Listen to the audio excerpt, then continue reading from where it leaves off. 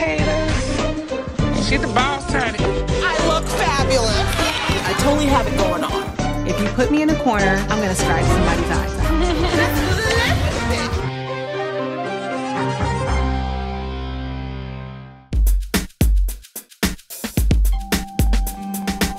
First of all, I want to say this. If anybody has a problem with me, I want you to leave now. Because I'm the HBIC, this is my place, and I mean business here today. That is funny. Where the hell that bitch live at?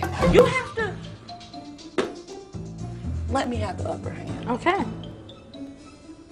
Is that a problem? Not at all. But if you do need an assistant, you need somebody that needs to assist you, right? Yes. Yes. So that's But all. also know when to shut the fuck up at the same time. But still be respectful to have the last name. It's killing you to shut the fuck up right now. We're doing a reality show where it is very tough. You have to be like that. I couldn't take it anymore. I would have squeezed. I just couldn't do it no more. You just could not get along with her. I just, oh, she's mean. And I watched her. This is what I thought about her. She was very sneaky. And I thought she was getting around me to just see how I really was so that she could, like, get me. And when I realized how manipulative she was, it set me so off.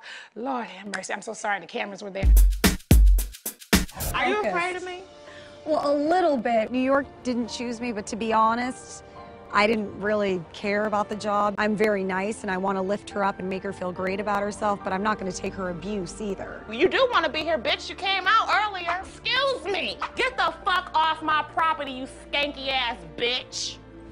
I was like, I mean, really? She really set me off. Yeah. She's not nice. And so have you made amends since or no? No, I really have no interest, but I do not hold a grudge. Yeah. If I saw I could say hello because hello cost me nothing. Right. Yeah. So I could be like, hello. And that's probably gonna kill you more than anything. You're gonna be like, did she just switch up his shirt? Hi, Rosie, hello. Yeah. And go on about my life. Yeah. Who cares? Yeah. Yeah. I'm going right on home and do the same thing I've been doing. Boo-bye. For her to say she has such a wonderful distribution deal, but hers is in the same place as mine, Amazon. Well, let me explain that for you, Andy. First of all, my distribution deal is with the same people who distributed Bethany Frankel's videos. Yeah, and it's one some of the smaller companies. Top 10 videos that's out there. I'm like you, I have all real reviews. You have reviews from your quacky fans. And I'm sure that's you on your computer out all night. No, just like Google took your fake ones down and noted on there.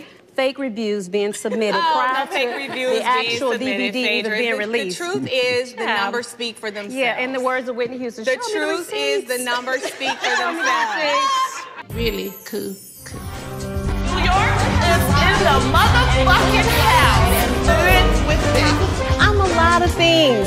That's all a part of my magic, sweetheart.